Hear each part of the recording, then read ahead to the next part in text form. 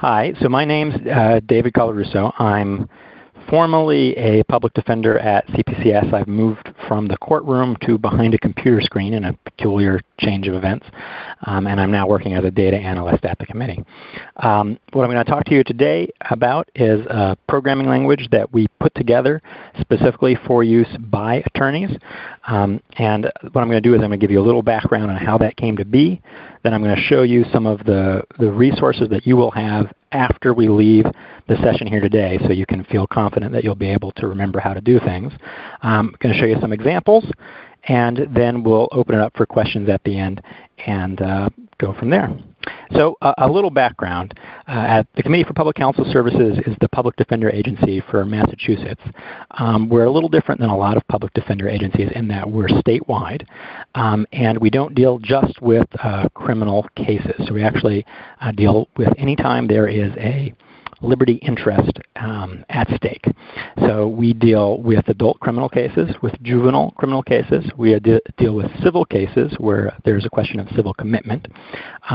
We deal with some family law matters whenever DCF, Department of Children and Families, is involved in custody disputes and other such things. So we have a rather broad mandate. And it means that when someone comes to our website, they don't know necessarily exactly which of our 5 different practice areas they're looking for. And so Q&A came out of a need that arose on our website to be able to help solve what I like to talk about as a needle in a haystack problem. And that is, you know what the, oh, excuse me, we have window washers here, and I don't think there'll be an issue. But in case you hear them interrupt me later. So it was a needle in a haystack problem when you don't know what the needle looks like. And so our old website was a collection of PDFs, basically. And what you're seeing on the screen now is our new website. And of course, if you are interested in finding something and you know what it is, you can just go to our search and you can search for it. Or if you know how our organization is organized, you can go and you can find it through the menus. The problem was it wasn't reasonable for us to expect that our clients would know the difference between our youth advocacy division and our children and family law division. So we wanted to come up with some way to answer the question, how do we get people to the content they need when they don't actually know what it is they're looking for? And we said, well, in real life, what we'd do is we'd talk with them and we'd ask them questions about their situation, and based on their answers, we'd send them wherever they needed to go. And so that has led to this little tool you'll see here where it says, what are you looking for? Now, actually, our website is responsive, and one of the main things we wanted to do was make sure that on phones this looked very nice. And so you can see when you shrink down the width of our site, now this becomes front and center, and you can see what are you looking for, and I could say an attorney, and so are you looking for a specific attorney? If I say yes, it's going to suggest that we go to the directory page, and I can say take me there, and then it takes us to our directory page. And so this is the type of thing that Q&A in a very simple way allows you to do. But that doesn't quite give you the full feeling, it just gives you some background. So what I'm going to do is I'm going to point out that there are some resources, and everything we're going to talk about today is available from qamarkup.org. And that's the site you're seeing right now. We built this tool internally in the committee, so it was built on the government dime. So a consequence of that is we have open sourced all of our work, so this software is available free of charge for anyone to use. And you can access the tool here at qamarkup.org. And what we're going to talk about here in a minute is how to actually write some Q&A, but I'm just going to very quickly give you an overview. On this editing tool, here on the left, you'll see a place where you can enter in the text of your Q&A. On the right, you get a preview of what that interaction is going to be. And what I call Q&As are these interactive, they're effectively interactive decision trees. And so let's just look at a quick example. Here's an example of one. It probably date me. I'll go ahead and read it out loud here in case your screen is rather small. It says, shall we play a game? Now, I'm imagining that if you weren't muted, I would have heard some laughter there. And it obviously dates me. So I'm going to say no, not right now. I don't want to play a game. And it's going to give me really sad. So shall we play a game? I'll say sure. Now it gets very excited. And, oh, I'm going to say, oh, thermonuclear war, that sounds great. And it's asking me well, it's saying the only way to win is not to play. Have you actually seen war games? And I can say yes, and it doesn't really believe me. And then eventually, if I want to, I'll say, okay, let's play some chess. And then here's a nice game of chess, and I can play chess, and that's a fun time. All of that interaction, the looping, the questioning, everything is embodied in this text off here to the left. And actually, I'm going to word wrap this here. And that's actually, so now you can actually see all of this text. And that text defines everything we just saw in that interaction of the shall we play a game. Those GIFs are just images, and you can see links to them here, but all the text and everything else is encoded there. Everything we're going to talk. Quick question. Yep. What is the platform for this, or what does it take to run? So so what ends up happening is this editor you can access on the website, and then eventually what it's going to do is it's going to produce an HTML file that you can take and you can drop on any web server anywhere, or you could even send in an attachment and have it as an email for someone. And we'll get to that output in a moment. I just want to sort of show you a little sort of bit of what we can do. And so this should remind you of the tool on our website where it's actually integrated inside a page. In fact, here is a set of examples. If you are on the Q&A markup page, you'll see a link to gallery, and that brings you to a set of examples. And actually, Mass Legal Help has an example on their site where they have their normal web page, and they've embedded off in the right corner a bankruptcy aid tool to help with people who are interested in filing bankruptcy. So, do you live in the United States? Yes. Are you in the middle of a bankruptcy case? No. And then it will ask a set of questions. So what I want to do is convince you that even though it might be sort of like trying to drink from a fire hose over the next several minutes as I go through and introduce everything, what I want to make you understand is that you can come to QAmarkup.org and you will be able to find there's a video introduction, there's this gallery of examples, and then very importantly there's this link that says syntax. And on this syntax page, you will find all the instructions you need to do just about anything you can do in Q&A markup. And it only takes, if you assume about 180 words per minute, it only takes about 20 minutes to read. And you can get everything that you need to from that page. So if you ever have any questions, you just go to QAmarkup.org and you can find everything you need. Now, Q&A markup is a markup language, and for anyone who's familiar with markup languages, what that means is it means you just take a stylized bit of text called a tag, and you put it in relationship to some other bit of text, and that relationship causes a computer to then present that text in a specific way. And so on this syntax page, you'll see a collection and a description of all of the tags in Q&A markup and what they do.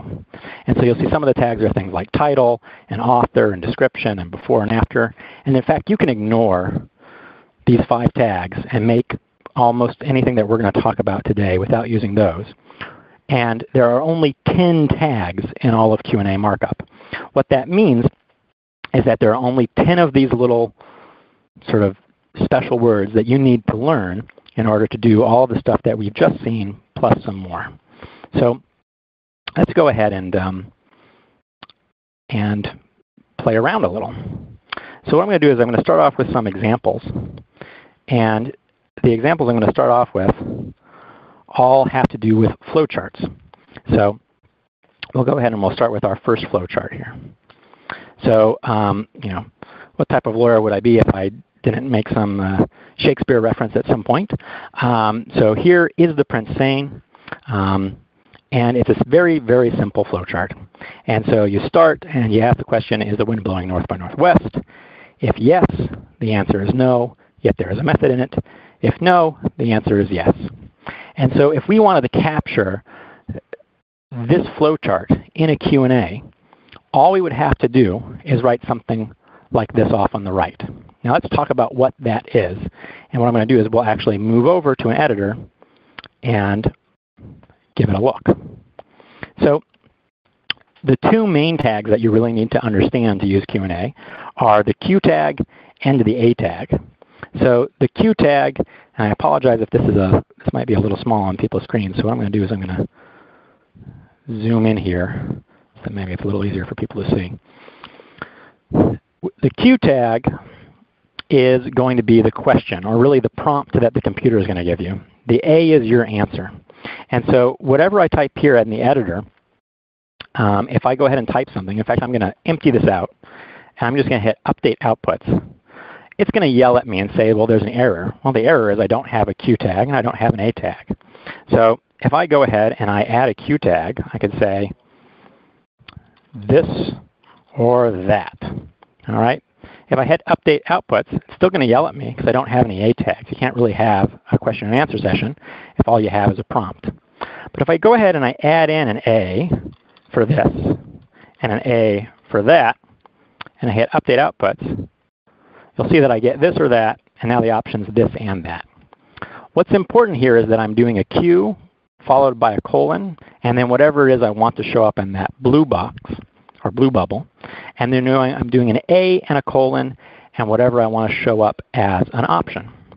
Now, the reason these get grouped together is because they're vertically aligned. So that's exactly what we saw with our Hamlet example. Is the wind blowing north by northwest? We have, is the wind blowing north by northwest? Question, answer yes, answer no, and then you'll see that underneath that, I've hit tab once, and then this question will fire when I hit yes, and this question, the no, when I hit no, the other question will fire. And so I can see that in my example. Is the wind north by northwest? Yes. No is the answer, yet there's method in it. And so you can see that very simply, you can take a very simple flowchart, and just by controlling where the Q and A's, which are the two tags we've introduced, are aligned, you can get this interaction. Now, what if you have something more complicated? Well, here's another flowchart. Is it worth the trip? So you might ask, will you spend more time in transit than at your destination? If you say no, then, I don't know, maybe it's worth it. If you say yes, is your trip motivated by love? As you can tell, I'm a little bit sentimental. And so if it is motivated by love, then of course it's worth the time no matter what your transit time was. But if it's not, then and you're spending more time in transit than there, then it's probably not worth your time. This flowchart is very similar to our old one, except that instead of just branching into two options, it branches to an option that then itself branches. And what you can see in the accompanying Q&A is that we have, and actually I think I can annotate things. Let's see. You have this, if you have this, sorry, I had advanced there. You have this question, will you spend more time? The answers associated with that question are directly in vertical alignment with that Q. And then underneath those answers, you'll find another set of Qs indented, and the A's that are aligned with it are then associated with that question. So if we see what that looks like in our web tool,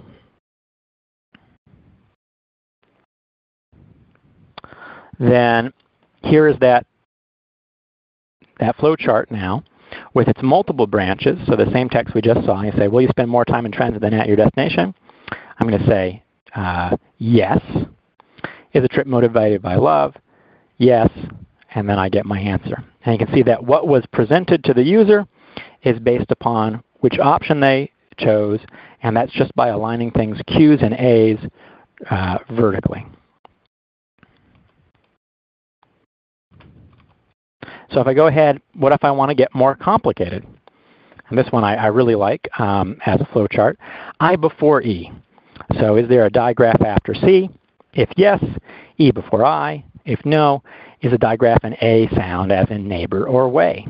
If the answer is yes, then it's E before I. If the answer is no, then probably I before E, but there could be an exception because, as we all know, English is weird, right? So this is a flow chart, very much like the ones we've seen before, but there's not only multiple branching, but there is this reference back to the same bit of content. So in this case, the E before I. You can get to that outcome either from the first set of question, the first question, or from the second question. So there's effectively a loop back to the same content. And at this point, it's important to note that next to the cues, something you may have noticed is that every time I hit update output, this little parenthetical gets added between the cue and the colon with numbers next to it. And that's a target that allows you to do what we're going to do here, which is point back to another question. So in this case, we had our first question is a digraph after C, and that has an answer yes and an answer no in vertical alignment with it. Under the answer yes is a question tag, and remember, a question tag is just a prompt back from the computer, so it doesn't actually have to be a question. And it says E before I. That's our terminal point here in the red box. But if I had answered no to is the digraph after C, I have another question, which is the digraph an A sound as a neighbor away? And there, if I answer yes, I have a question, and then I introduce the third tag that we're going to talk about today, which is just the go-to tag. And all that is a go-to colon, and then the number that you see in these parentheticals. So in this case, I say go to 1.1, and what it does is it throws people back over to that 1.1. So if I go ahead and I look here now at what that's going to mean here. So here is the text from our flowchart. And if I say is the digraph after C, I'm going to say no. Is the digraph a sound as a neighbor away? I'm going to say yes. And then I get to the E before I, and I get that output. So now, with just 3 tags, with just a Q, an A, and a go-to, you now can create, you can bring to life any flowchart by just cleverly referencing back to common elements and branching out. Now, that's not the most interesting stuff. That's somewhat interesting. So let's look at another flowchart. And here's a good one, titling a law journal article / note, where X is a title. And so we start off, and you're instructed to come up with a name, and then you ask, well, does X contain a pun? If the answer is yes, then go ahead, use it, because a pun in a title is a great, great thing. If the answer is no, well, is there any wordplay? If you have some wordplay, then you're good. If no, Latin? If so, great. If not, I mean, really, if you're writing a self-respecting journal or article, you got to have at least a pun, some wordplay, or Latin in there. And so if you've answered no, it loops you back up to the new question. And so this is going to take advantage of those go-tos, but we're going to add something else here as well. And we're going to go ahead and introduce the 4th tag that I'm going to show you today, which is an X tag. And instead of looking at this text right here and talking about it, let's see how this behaves in a Q&A. So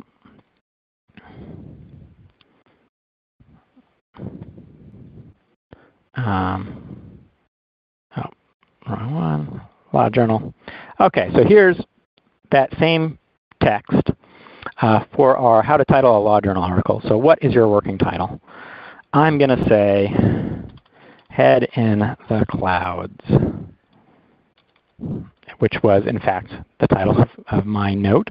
And I'm going to go ahead and answer that. Is there a pun in there? Well, I'm going to say yes. And then what it's going to do is it's going to go ahead and direct me to the final answer.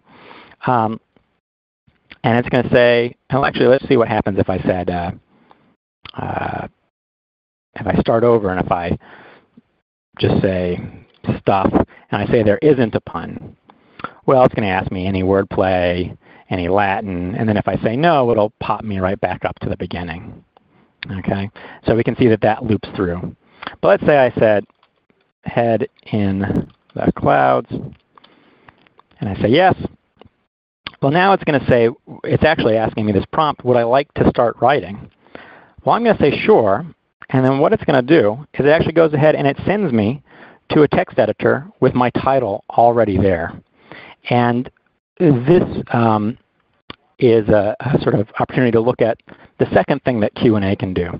So something I didn't say, I should have said a long time ago, is Q&A is really useful in two main use cases. One, as an expert tool, which is sort of a very simple expert tool to just breathe life into flowcharts. And that means, you come in with a very clear, distinct question that can be answered with very explicit questions, and you can send people there. So you can direct them. Another thing it can be used for is very simple document construction. And so let's go ahead and actually look at one of those examples of document construction. So here is a more complicated document construction than the simple law journal title we were throwing in. It's a letter to Santa. And all the text for it is right here. And I had introduced a new tag a moment ago and didn't actually talk much about it. And that tag was the X tag. And you probably figured out what that did. That X tag, you'll notice, is lined up with the Q's, just like an A tag. And it acts just like an A tag, except instead of having a defined value that you click on, it prompts you for a value. So in this case, would you like to write a letter for Santa? If I say no, it's going to say, that's cool, have a good day. If I say yes, it's going to say, what is your name? So let's click yes. What is your name? And so I can type that in. I can say David. And it's going to say, have I been naughty or nice? I'm going to say naughty. And then what I want for Christmas, I'm going to say a ball. And then it's going to say, would you like to read your letter? And I'm going to say yes. And then I get this nice letter to Santa. Dear Santa, it's signed with my name. It apologizes for being naughty because it knows I was naughty because I told it. And it says I would like a ball for Christmas because I told it. And up here we have these instructions where I'm to proofread my letter, print it out, and mail it to Santa. And so you can see how this might be useful for individuals coming to your website, or if you're trying to triage some type of workflow where you could ask a bunch of questions, construct a document, and then leave some instructions for people as to what to do with that document. So if I go back and I look at this and I sort of talk about what these tags mean, you'll see that I've introduced the fifth and final tag that we're going to talk about today, which is this document tag. So we have question and answer tags, so just Q's and A's. We have an X tag, which is really a variable tag, which asks for a prompt.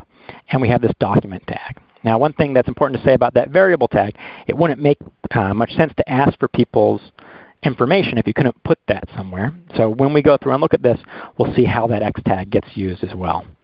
So I come through, what's your name? It asks for my name. That's the only option, the X tag. There aren't any other options, so someone's going to have to type in their name. And then below that, you'll see another question, have you been naughty or nice? And so we know this from our interaction. Have you been naughty or nice? So I'm going to say,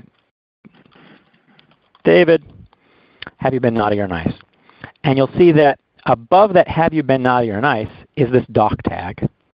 And that there you'll see the text, Dear Santa, and then you'll see these little sort of less than or greater than bookended bits of text, BR and BR.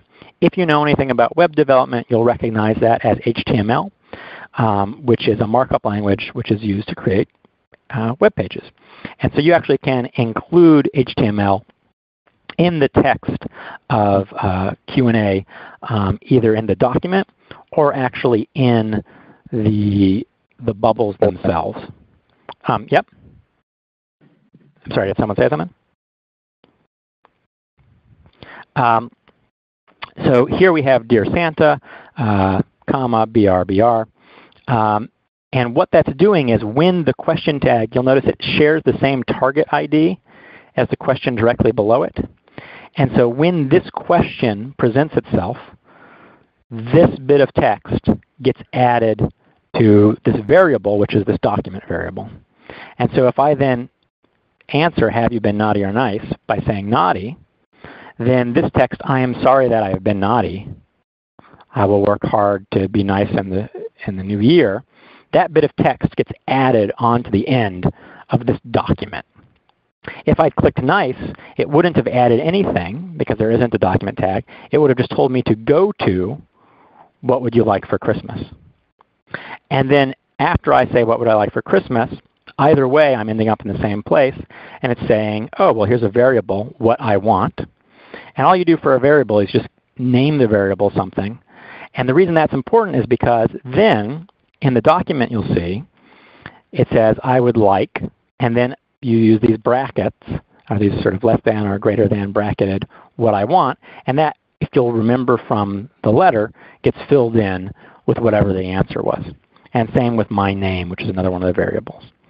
And so you can see how you could, with a little practice, just take these 5 tags, a question, an answer, a variable, and go to, and a document, and you could create really robust interactions for your users.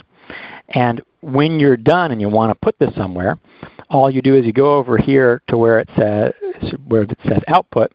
If it's a short enough thing, you actually can get a link, and you could just give that link, although it has to be pretty short because we don't actually store anything on the servers here, so all that information is stored in the URL, and there's a limit to how much you can do there.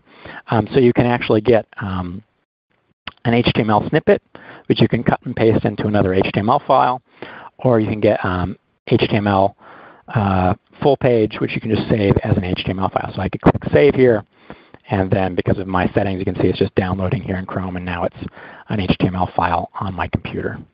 The important thing to realize is that what I just did there is I saved the output. If you're going to come back and work on something, you'll want to save this text. So you can save that markup by hitting Save to Markup and just saved it as a text file. Or, of course, you could cut and paste this into a text editor and save it and come back and use it. You can load files in here, and something that we're working on doing, I noticed that Jessica from A to J Author was on the call. I saw John a couple months back at an event, and one of the things that I came up with an idea there was that it might be nice if there was an ability to convert between A to J Author and Q&A. And I don't think that's anything that you guys are committed to doing, but he sent me over some A to J Author files, and we do have a programmer who's willing to volunteer his time who might make that so that eventually you could actually load an A2J file or export, save something as an A2J file, so there could be some interactivity there. And what that's really speaking to is the fact that this is an open source project, and so if you want to actually, if you have some coding background, the code behind this tool is open and free to everyone as well to change and edit. And so there are some people who are interested in helping out in that respect. If we look at some gallery examples, mostly this has been being used by local nonprofits, such as Mass Legal Help to put stuff on their website. Law students are using this a lot, and we've had some Northeastern students, some Suffolk Law students, there was a class at MIT last year that brought in some students from around the area, and they've been creating things like, here's a personal injury tool, which helps you figure out some nuances of personal injury law. And so you can create these tools either for end users in the sense that are clients, or for attorneys to help automate bits of workflow. So one of the things that that I created a while back, which is an internal thing, so I can't really show it to you now, but I can talk about it, was a Q&A that was for filing a motion to suppress. So it would walk new attorneys was the idea, because we get new, about a dozen or so new attorneys a year. We're a rather large organization. To help give them some scaffolding when they're starting out, new attorneys could walk through a very complicated decision tree that asked them to think about all the issues in regards to a motion to suppress. And it could marry their answers with particular needs. There are some reporting needs, so sometimes you need a motion, a memorandum of law along with your motion. Sometimes you don't, depending on whether or not there were or weren't statements. And it would ask people a bunch of questions and then actually be an interactive practice guide that would say, these are things you should think about. Here's a bare bones outline of what your motion might look like. You can start from there and build upon it. So never actually fully replacing the authoring of those documents, but helping act as an interactive practice guide that does what we originally had done with the website, which is help you find a needle in a haystack out of a large bit of information. And so all of this, everything we've talked about, there's, if you go to that syntax link, you'll find a description of each of these tags there. And so what I'm going to do is I just want to show you that at that syntax link, you'll find very specific examples. And those examples have live Q&As with them. So for example, this first question one, you can see it just branching. If we go down to a fun one here, say Red Sox or Yankees, if someone answers Yankees, then it's going to go, seriously, Red Sox or Yankees. They say Yankees, seriously. And what you'll notice from the code here is that they've caught themselves in a little loop. So you have to answer the correct answer before it will end. And so you'll find examples all throughout with those bits of Q&A.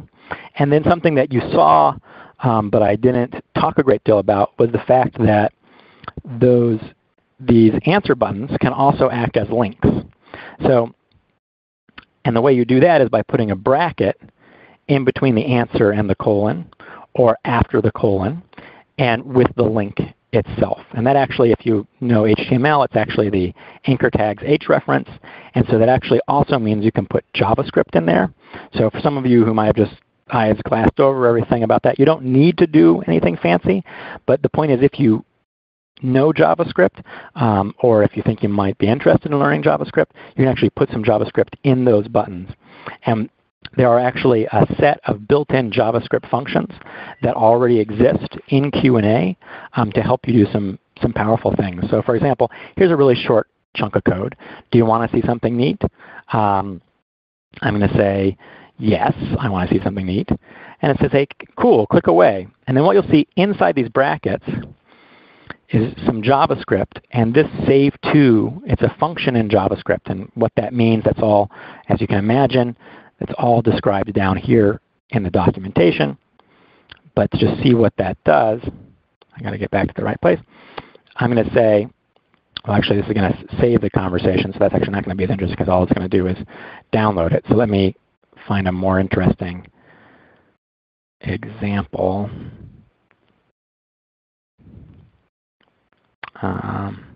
Okay, so here's a more interesting example. Here I'm using the document tag. And so what would you like to cook? I'm going to say garlic chicken. Okay, I have the shopping list ready. And then what you'll notice is that everyone who got this first question, which is everyone, is going to have a document that starts with the word shopping list. If I click garlic chicken, then the ingredients for garlic chicken are going to get added to the document. If I click mac and cheese, then the ingredients for mac and cheese are added to the document. Either way, I end up at this, okay, I have the shopping list ready. How would you like it? And then you'll see there are these very simple JavaScripts that either say alert, give me the document, which is the document that we've just constructed here, or alert, save the document. So if I say in an alert box, you'll notice that there's just the contents of that document I just created.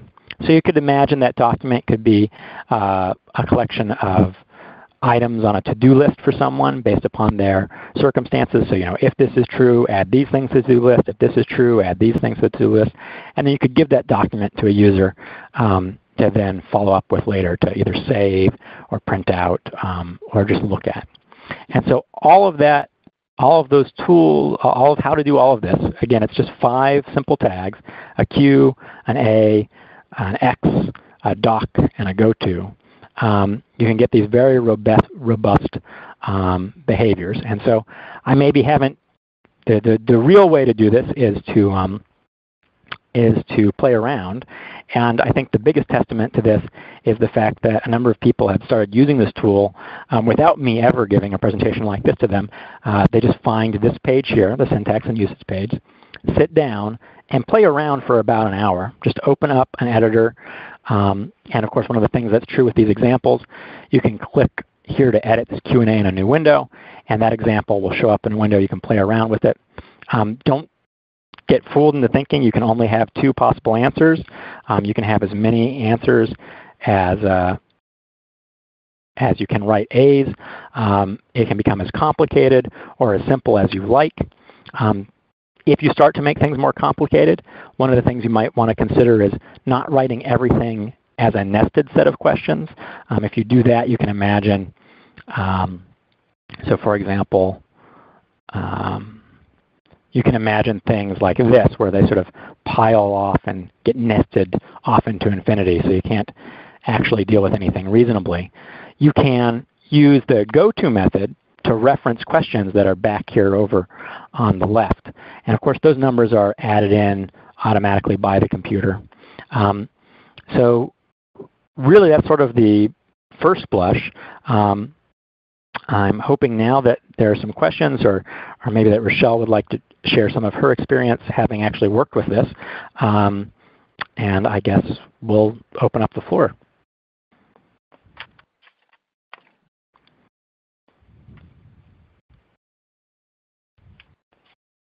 And I don't know if that's just there's no one there, or.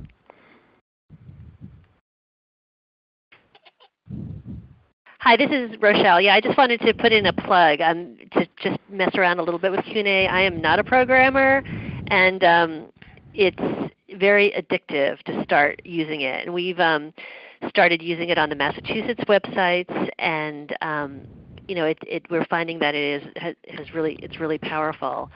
Because what you do is you create the Q&A and then you add it as you embed it into your website, so it works with any platform. I think Kathleen has a question about how to integrate it with your website. You just embed it right into your website from the code that gets generated, as David showed you.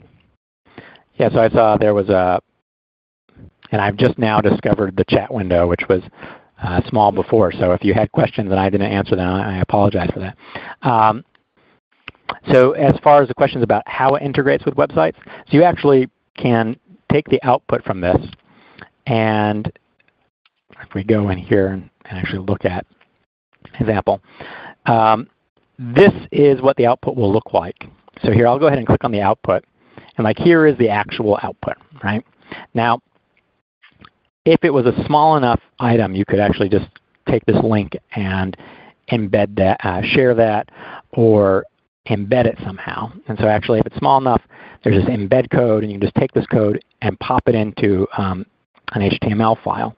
But you also can save it as a full HTML file, and then just integrate that on your website yourself. So here, for example, Rochelle, I don't know if you're doing this as a chunk of HTML in your larger page, or if this is a page that's in a frame. But either of those are options. So it's really just what you're getting as output is just an HTML file. So you can just drop it on your server, or you can even actually just open it on your computer, and it should work. All the interactivity is coming really from JavaScript.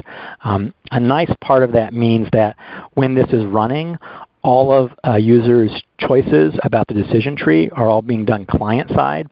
So what that means is that someone who's interacting with a Q&A is not actually sharing any information about their interaction with the server. So, for example, when we have someone on our site answering all these questions about what's going on with them, are they charged with a crime? Have they had previous convictions? None of that information is transmitted back to our website. So that all happens on their device. Now, of course, if they're on a public device, someone could come around and maybe catch some breadcrumbs on that. But if they're on their phone or something, all that information is happening there locally.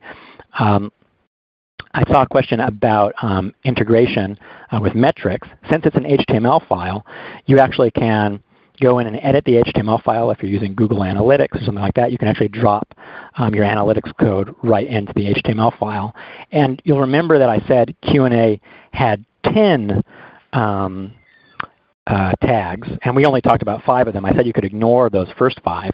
Those first 5 tags are things like header, author, description, and there's a before and an after tag.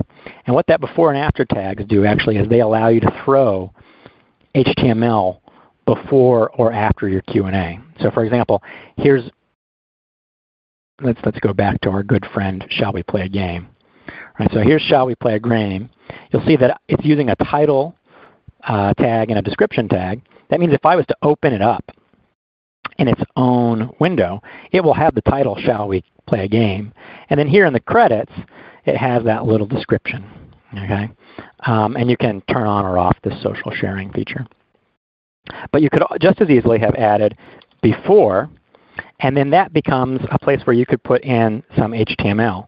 So I'm going to use a heading And if you don't know HTML, you can find a lot of resources on how to learn HTML online, but these are just, again, tags.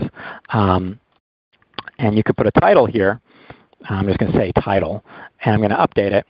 And then what you'll see is that HTML now is incorporated into the output. So if you wanted to put in some JavaScript for tracking, you could easily just add that here as well. That brings up another really interesting question, which is, in this example, you'll notice I have these animated GIFs. All those are just using HTML, just an image link to those GIFs. Something that comes up a lot with examples people use is they might be doing something, and actually let's see if I can find one that has an example. I'm trying to remember who's used an example. You might have a set of questions where you're asking a bunch of questions, and it's hard for the end user to understand what you mean. So you might actually, what you want to do, and here let's just do it since I can't find an example. I'll do question. Do you want to some gobbledygook word, right? And so you have an answer yes, an answer no. If I go ahead and update that, there are my options. But maybe the person doesn't know what that word means. You can go ahead and you can use HTML to give them a link that says, hey, we'll just send in.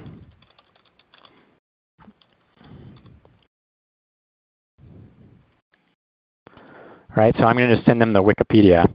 So I'm just going to update this. And so now that is a link. And so now if someone doesn't know what that is, they can click on it.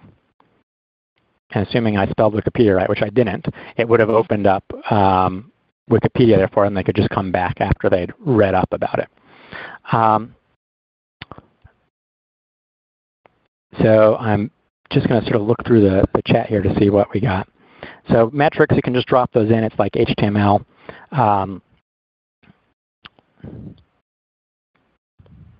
So whether or not it's your interest in impact, you want to know whether or not it's increased engagement. There you could just incorporate other analytics tools. So one of the things we do on our website, we do some A/B testing.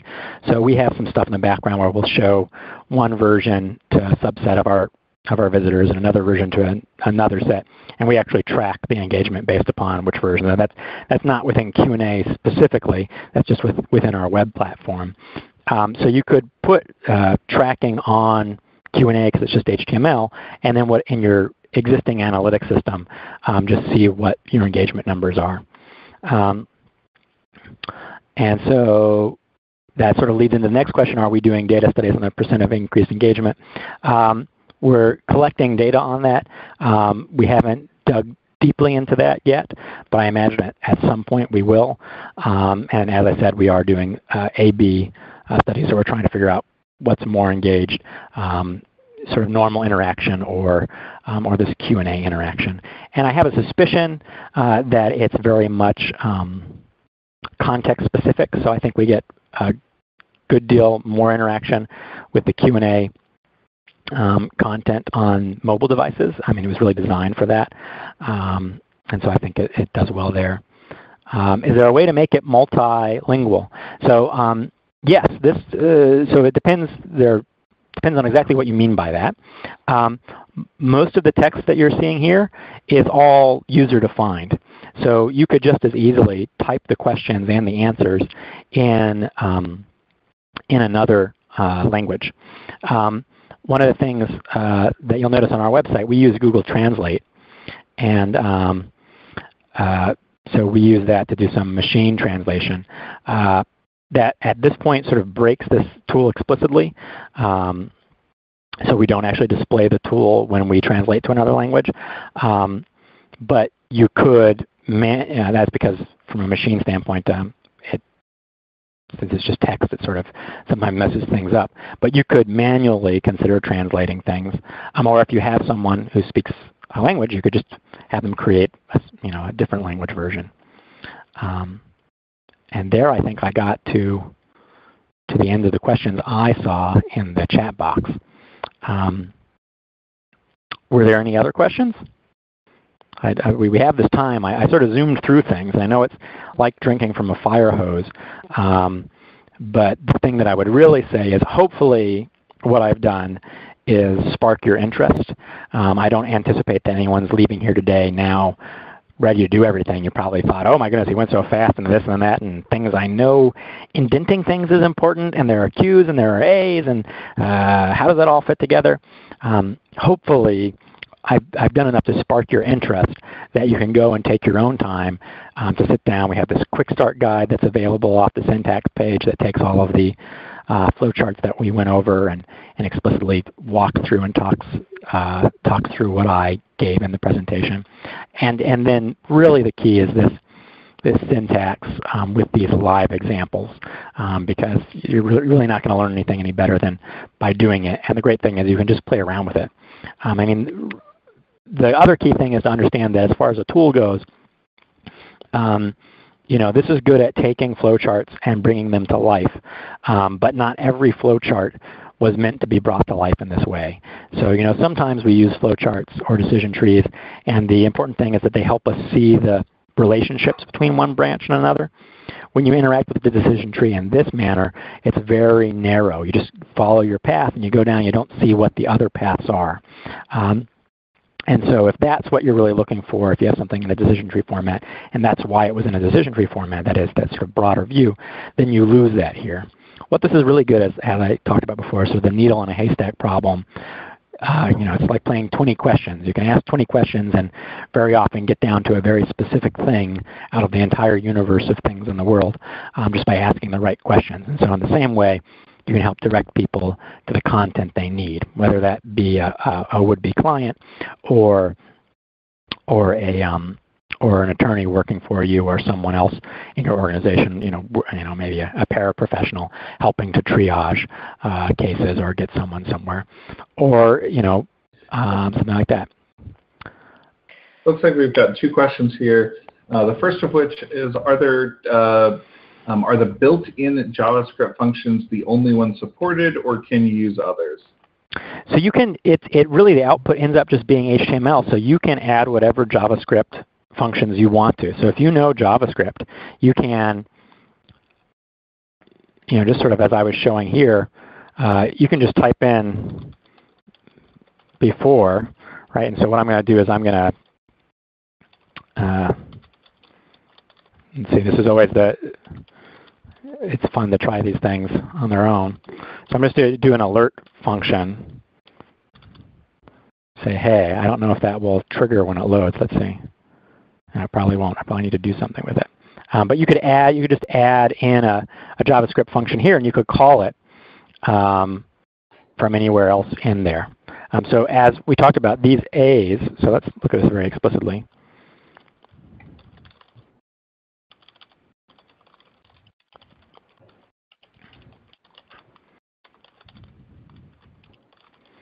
So here's a very simple, this or that, this, that.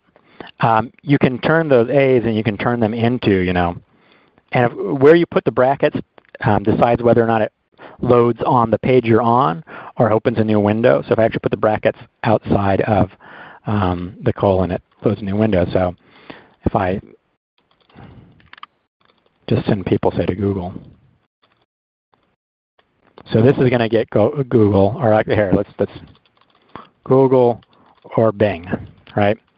So the first option will do Google. Second option will do Bing. Okay, so I'm going to reload that.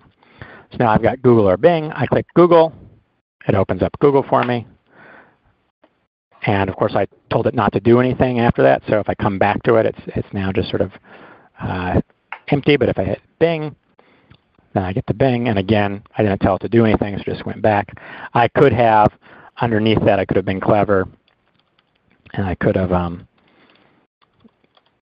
had it go back to one when it was done. That way, except I have to do that in a Q tag.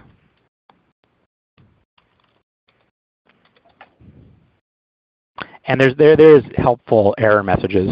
So I say Google or Bing, Google, send me to Google. Now I come back here and you can see it got me back to the beginning.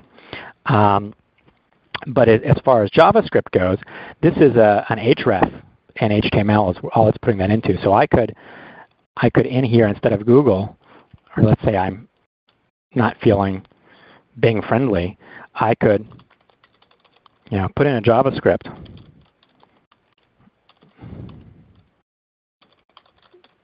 Put in a little alert. So there's a little JavaScript if you know JavaScript. And now if I click on Bing, I get this alert. It says, really? And it actually didn't send me there. So yeah, you can integrate whatever JavaScript you want. It's just, the output's just HTML. It's integrated in here. I like to think of this as sort of the gateway drug for programming and attorneys. You can play around, just use those 5 tags, and do very nice work. But if you're interested, you learn a little JavaScript, and you can make it sing and dance and do pirouettes and all sorts of stuff. So the next question is, how or can you track specific answers that individuals are giving to questions? So it depends on what you mean by track. One of the built-in JavaScript functions is a submit function. And so if you're used to using HTML forms, basically this is it turns Q&A markup into a form. So you can actually take the answers that people created and you can have it submit it to a form. In fact, when we saw the letter to Santa example, that was using this function. So the text editor that you saw at the end of that example is just an editor that takes in, you pass it an HTML blob of text, and it throws it in that editor. That was done by us just submitting it. So if you had the facility to accept web form submissions, and that is you had someone who actually was used to working with creating web forms, you could actually just make this the skin to that and pass information there. So in that respect, yes, you can track the individual answers and then get them somewhere. But one of the other things you can do is you can, so for example, one of these other JavaScript functions is a transcript.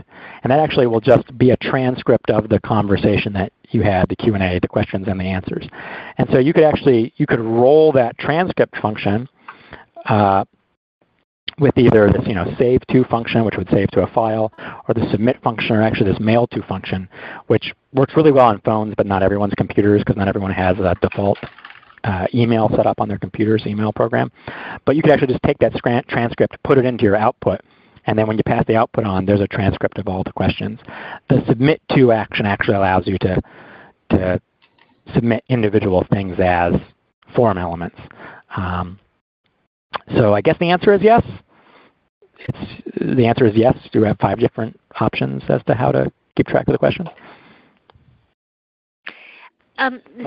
Rochelle, Brian, I just wanted to add one more thing about how we're thinking about this in Massachusetts. I think one of the things that I haven't gotten anywhere beyond the first 5 tags that David mentioned, and even using those first 5 tags are able to do very nimble, quick creations. So we found it useful when things come up that maybe you don't want to invest a huge amount of time really developing and perfecting an expert Q&A type thing, but it's something that you're going to use quickly. For example, in Massachusetts, there were some changes, short-term changes in how certain Mass Health, who was eligible for Mass Health. And so we built a very quick Q&A, which was just on our website for a few weeks. But because the investment was wasn't very high, that worked well for us. But I also wanted to mention that this Q&A, students, even students who aren't programmers, are really able to grasp this Q&A pretty quickly. And so it is a way you might, if you have volunteers, that might, you might be able to work with volunteers to implement some of these Q&As. And actually, there is a class at Suffolk that Gabe Tenenbaum runs, and where he's having students do Q&As for legal services programs. So if you have something more complex in mind, I think he's at the point where he's soliciting projects as well. So some other resources for it. Yeah, and I think they did a nice one where some of the changes around immigration policy, they were able to sort of put in a Q&A to help triage people, to help them understand whether or not they should be applying for some type of status under the new sort of Dreamer Light arrangements under the executive. And yeah, and that's really the key here, is that this is not a tool that does everything for everyone. It's a very simple, very lightweight tool that helps breathe life into decision trees, and it does so in a way that you can then come back and quickly change them. I mean, the reason why we built this language was because we knew as attorneys we would argue incessantly over this decision tree for our end users, right? It's like, well, what questions should we ask them first? And what if this changes or that changes? And we wanted to be able to quickly change it without having to go back to IT and say, can you rewrite everything for us? All you got to do is just change the text, change a little of the logic, and then there you go. So how accessible is this with screen readers? Do screen readers see it or skip over it? Or So everything is embedded as HTML text. So I haven't done extensive user testing with screen readers, but it should show up just as any other text would. So it should present as a normal website would. That was something that was very important to us, was that we wanted the text to be actual text in the browser, so that it would be visible to things like screen readers. That being said, the question about multilingual before, someone has noted that there's a character encoding issue. So some characters with accents don't show up appropriately, and that's something that we'll work on in the future, which is a good time to point out that this is an active development. So right now we're not devoting as much resources to it as we were before, because it's sort of doing what we need it to do, and we only can devote resources for something that's mission critical for us. But that being said, there is some stuff on the line that we may add some stuff to it because we have some other uses for it. Like one of the big requests is a back button, so we'll probably add that soon. But one of the things you should note is that on the home page there, on that tool page, there's a little report bug/issue. And so all of this, if you're familiar with GitHub, all of the code is up on GitHub, and you actually can report an issue there, and that way we'll know about it and maybe get to it, or maybe someone else can get to it. So yeah, it is an active development. If you find something and it doesn't work, let us know, because maybe we can fix it, or maybe someone else can fix it. I mean, this really is in the spirit of open source software and sharing, and with enough eyes, all bugs are shallow, which is a saying among programmers. Well, I just wanted to let people know that there's a survey in the chat window. If people could take a moment and give us some feedback over this. It's been a great presentation here, and greatly appreciated. If there's any more questions, we've got a few more minutes here, but I want to thank you, David, for doing this presentation. I definitely learned a lot. Well, thank you. And when you come up with new ideas, don't just tell us, the things that aren't working so we can fix them. But when you come up with a great example, let us know, and we'll put it on the gallery page. Or actually, the way GitHub works, you can put it on the gallery page, and you can share that. To say some of the stuff that was mentioned earlier, there are people who are using this now in law school settings. So, for example, just last spring, Suffolk Law, one of their sort of law and tech student groups, did a little hackathon where they actually invited students to create Q&As for use by people. And some of them worked with agencies to say, oh, what do you need? And came up with solutions based upon their need. So that goes back to the idea that this might be something you could introduce to a population and say, hey guys, can you guys help me come up with a solution? But that being said, I think anyone on this call would be able to just sit down, and I really encourage you, sit down with it for 30 minutes, an hour, go to that syntax page and just play around. Because I mean, it's just fun. right? Well, thank you, everyone who has come out here. If you have any questions about this, please feel free to email. We're happy to do research and help people out also.